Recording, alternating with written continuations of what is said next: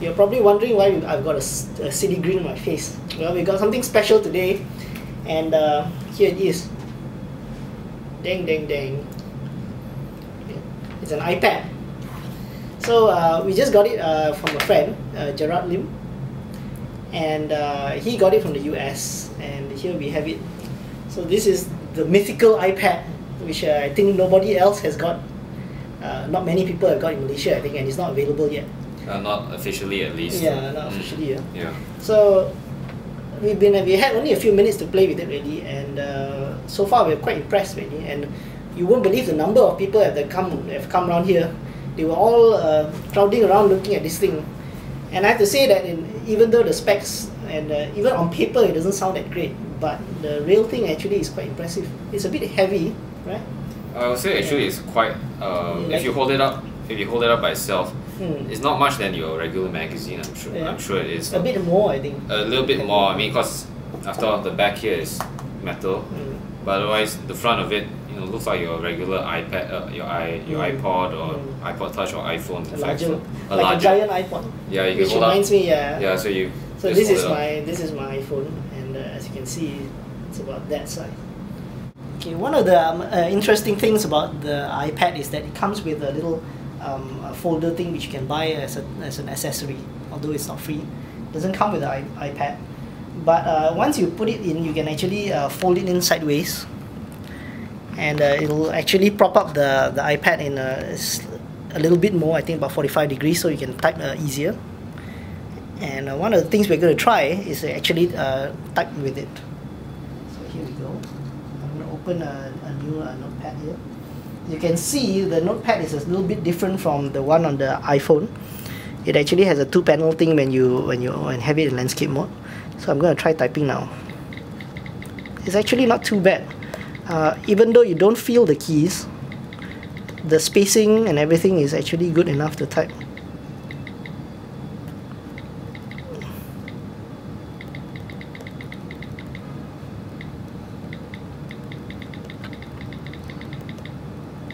There you go. Since this the iPad essentially runs the iPhone OS, it actually can run every iPhone app out there, except that you'll have to get it in a small screen like this.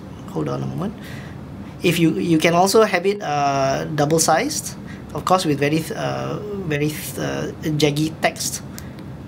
Or there are some social networking apps like the TweetDeck which have been already made for the HD screen of the iPad, and as you can see, it looks a lot better. You can have several columns, so you can have your favorite columns in this way. As you can see, there's a lot of. One of the really cool applications for it is a comic reader, and this is a Marvel one. And as you can see, it's almost exactly the same size as a real comic. And inside here, we have a number of comics. So here, these are free ones that they've provided, and look at that. And that's pretty amazing, isn't it? So let's see. We go through here. If you actually tap on a panel, it will actually dynamically zoom to the next panel, and it will go to the next panel, and the next, and the next. The resolution is really good, so you can actually read it quite clearly, and it supports that kind of zooming as well.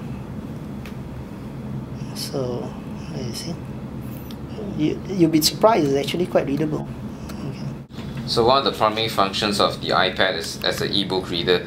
So you have an iBook function here, and you've got a row of books you can select from. Right now it comes with a book Winnie the Pooh, and over here you can see that it's like any regular book. It's got pictures, it's got words and such. But interestingly, if you want to turn a page, you can pick a corner of the book and it will realistically turn, and also you can just simply flip the book like normal. And one of the interesting things is this Scrabble application, which turns your iPhone into a tile holder and the iPad as the main board. So what you can do is you can move the tiles up here and move them up onto the board in this way. Not that one. So I'm going to make a word from here. Literally make a word. Okay, one of the interesting apps that came with the iPad, I think you can download it, is the New York Times Editor's Choice, which is customized specially for the iPad, and it really looks good. As you can see, you can scroll left and right. It comes with the ads at the bottom as well. You can just tap a story to get more, and so you can go to the next page. I think that's it, and you can go back. There you go. It supports a landscape format, which also looks different slightly from it actually is quite nice for reading actually. So